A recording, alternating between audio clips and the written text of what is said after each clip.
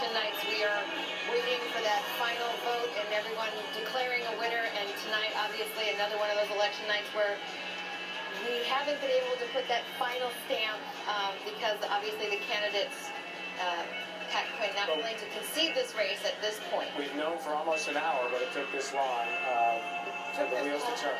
And, you know, Pat Quinn's a street fighter, and he always has been. And so he looked perfectly at ease with this decision not to concede.